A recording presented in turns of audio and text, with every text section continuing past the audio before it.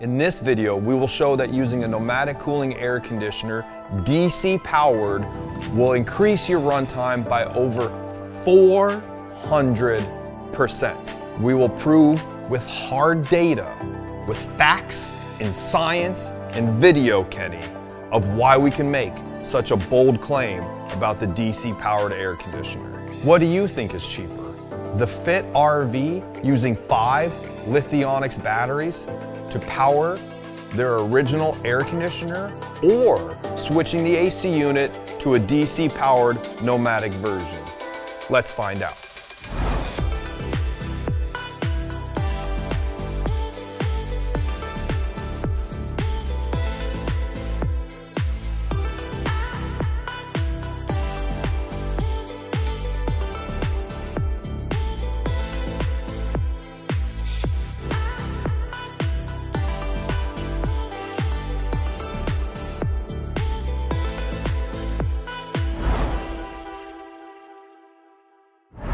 Kenny, today's a big day.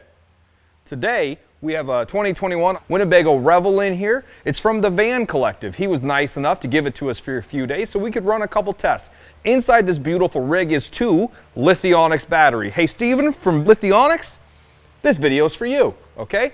We have 2 125 amp hour Lithionics battery inside this beautiful coach. We have a Nomadic Cooling 3000 on top. We're gonna see how much amps it uses in eco mode. We're gonna check and see how many amps it uses in high cool. We're going to check and see how well it cools. This is our first test today, Kenny. We are going to do a consumption test of how much electricity the Nomadic Cooling 3000 uses, not in direct sunlight, and we're gonna be testing the Lithionics 250 amp hours of pure lithium power built inside this rig. So this is going straight DC, so it's DC to DC. It's going 12 volt to 12 volt. It's not going through an inverter at all. This rig is not plugged in. Let's go ahead and I'm gonna open up my phone. I'm gonna do a screen record and we'll put that up right next to it, right? Okay, Kenny, I'm opening up the Lithionics app. I'm screen recording. I'm surrounded by dogs. Kenny, can you get some of the puppies in here? So people always love puppy videos. Especially Roxy, because she's my favorite. Get the rooster in here, okay? We're still screen recording, so put that up here. I got a rooster and I got a gunner right here, okay? They're hard-working dogs, and you know if I put them in a video, Kenny, it is technically a write-off. Right now, we're at 13.24 volts. We're at 90% capacity on this Lithionics battery. The BMS temperature is at 77 degrees Fahrenheit. The battery temperature inside the vehicle right now is 75 degrees Fahrenheit. Right now, Kenny, we are screen recording. I'm going to say to my beautiful assistente, power on. It's definitely not on. Sometimes you have a hard time finding a good assistant. What you're seeing now on the side of the screen that has this screenshot up here is the amps are going slowly up. You can also start to hear the air conditioner in the background. Okay, right now it is at 17 amps. Now I'm going to remember this, you have to multiply this by 2 because we are only looking at one of the batteries. So this is one battery, so 17 times 2, Jake, go! 34! We're going to do something a little crazy. Isaiah, can we go to full blown? Full blown. High cool. Okay. Now you're going to see the amps are going to start going up again. Okay. Right now we're at 20.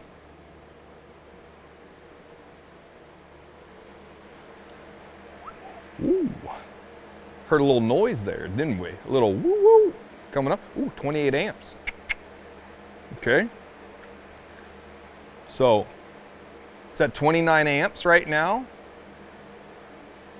Now you have to remember 29, so basically 30 amps times 2 gives you 60 amps of consumption on the largest Nomadic Cooling air conditioner that we sell. This is the 100 amp compressor. It'll use 100 amps in 100 degrees Fahrenheit in the worst weather possible. So right now we're at 60 at high cool, okay?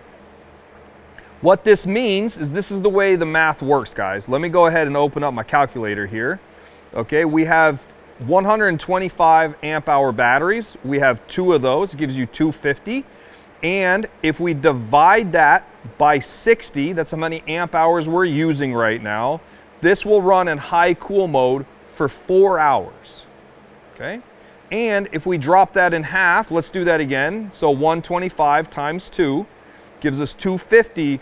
If we divide that by 34, the number previously, 7.35 hours. All right, Kenny, we're in the back of the Van Collective's van. Can we all go ahead and just say hello to Isaiah and tell him he did a fantastic job earlier? Like, there he is. Okay, I'm glad you're here with me. We've got the air conditioner on high cool. It's running right now.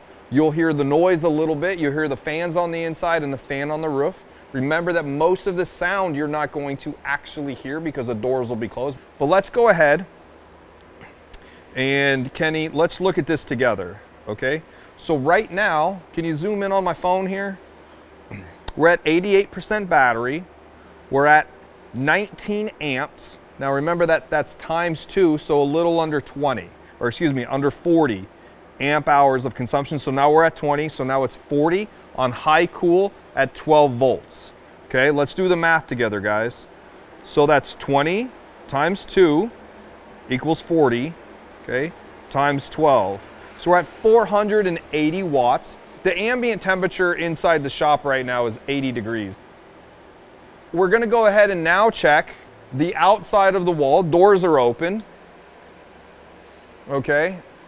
So from this distance, we're at 77. I'm gonna go ahead and we're gonna shine this up in here. It's in high cool right now, high fan mode. It's reading basically 51 coming out. From the temperature out here, which is 80, to the temperature coming out of the unit, says is 50 degrees. That's a 50, 60, 70, 80, a 30 degree delta. But the actual unit itself tells you the temperature coming out of the unit. Okay, and what's that temperature right now? 39. So it says it's coming out at 39 degrees Fahrenheit. And what does it say the air going in is? 71. 71. Okay, so we're starting to actually cool this down 10 degrees, even though the doors are open. So we've got about a 40 degree delta coming out of here. Let's go ahead and shoot at this one more time. So we're showing a 53 degree split. So this is 53 degrees coming out. Okay, Kenny, I'm gonna go back. I'm gonna open up the Lithionics Battery app, okay? Right now we're in high cool. It's 28 amps times 2, so a little under 60. The air conditioner is pumping out cold air at almost a 40 degree delta. The reason I wanted to screen record turning off the air conditioner is so you could see how the amps go slowly down. It's not an automatic high amps, low amps. It goes up slow and goes down slow. So what I'm gonna do is I'm gonna use the included remote over here from Nomadic Cooling. So I'm gonna turn it off, and you'll notice that there wasn't any loud noises, any loud bangs, any startup, anything along those lines. The fan on the top of the vehicle just turned off as well, and now we're down at 1 amp. So now I'm gonna turn the air conditioner back on again so you can get the startup amps as well. Ready? So starting off at 1 amp, 2 amps, 3 amps, it's gonna slowly start climbing.